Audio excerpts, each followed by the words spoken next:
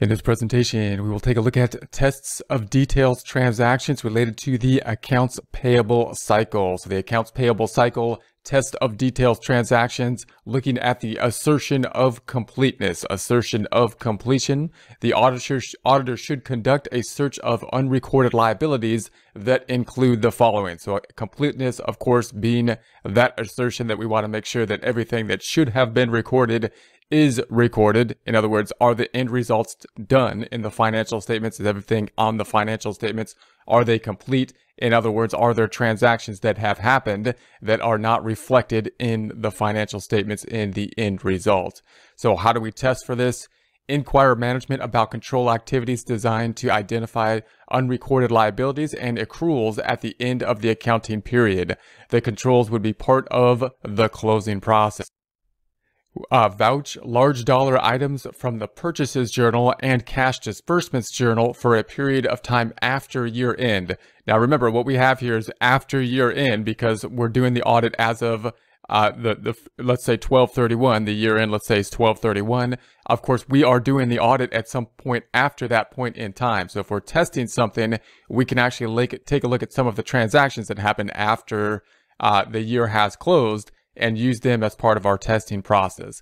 Examine the data on each receiving report of vendor invoice to see if the liability relates to the current audit period. So we're going to take the information and we're going to look at the data that should be used in order to determine when something should be recorded. In this case, that being the receiving report. Why? Because the receiving report is usually going to be that item, if we're talking about purchases, that we actually received the item. So we want to see if that's the point in time that the item was actually put on the books. Was it put on the books in the correct time period? It should be put on the books in accordance with the receiving reports. We want to see what's the triggering factor as to when the item is going to be put on the books in the accounting system, and then basically double check those. And we can do that by looking at some of the transactions after the end of the time period and checking to see if it has indeed been recorded at the time period it should have, that being the time period the receiving report happened.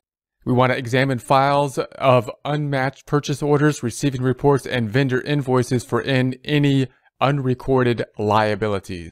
Next assertion related to test of details of transactions is existence. With existence, auditor's primary worry is whether the recorded liabilities are valid obligations of the entity. So the recorded liability on the books, are they valid liabilities of the entity? Now again, you would think that with regards to liabilities, they wouldn't overstate the liabilities, but that's basically what we're testing for with regards to existence, because you would think if they were overstating liabilities, they wouldn't typically do that intentionally. It might be an error possibly to overstate the liabilities, but you would think that you wouldn't intentionally overstate the liabilities usually, because that would make you look worse. The only time that might happen generally is if there's something for tax reasons or something like that, but typically we would think that if there was going to be some type of intentional misstatement, they would usually be trying to look better, not worse. Auditors should vouch a sample of items on the listing of accounts payable to the supporting documentation.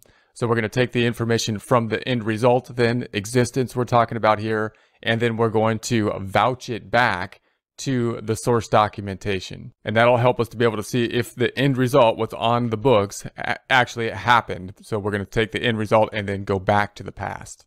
Next, we have the assertion with relation to the test of details of the cutoff. So recall that the cutoff is typically going to be that year-end type of information. Are things properly recorded in the proper time period?